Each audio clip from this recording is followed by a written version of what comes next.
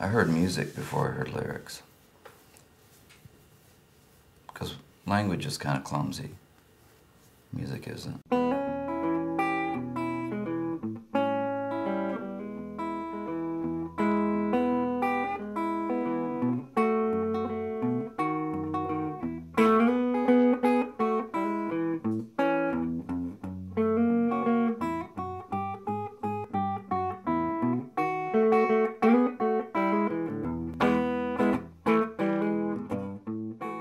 I remember being like 9 years old and hanging out with my grandmother. We went past this one vendor. It was like out of the back of his pickup truck, and he had these old beat up guitars, and it was this old toothless dude, and he was playing guitar, and just like, it stopped me in my tracks. Like, he was just sort of lit up.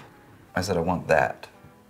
And I begged her all day for the guitar. Later on, I realized that like what I wanted was the joy that that guy had in doing it.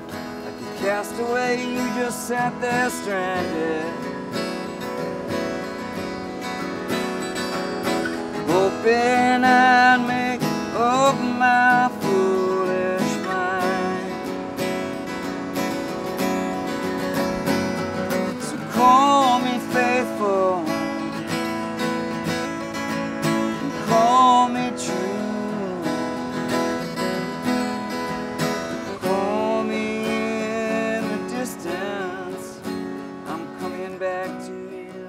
I have to believe you when you're singing to me. I don't want to hear your influences. I want to hear your heart. Feel like a fool for the things that I've done. I blamed it on you, 'cause I can't be the one who puts on the badge of dissension and tries to pretend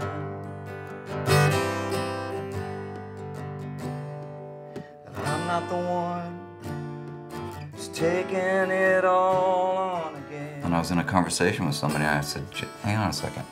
And I just found a paper and a pen, and it just, literally, it was probably the only song that just imposed itself. It made me write it down. And then there are songs where I've sat and tried to figure out the craft, and like, well, if I take a little piece from here, and it's just a struggle, and it takes forever and ever and ever. I know which ones are mine and which ones are given.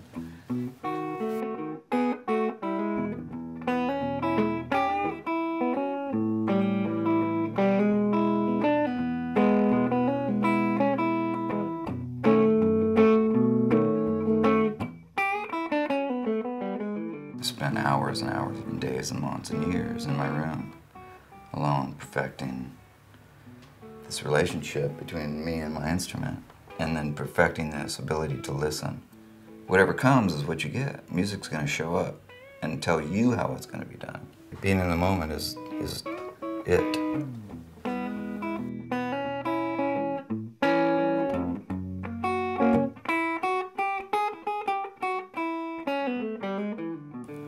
The gift is just sitting down and playing music, no matter who's listening, because it's your passion. And it's essentially who you are.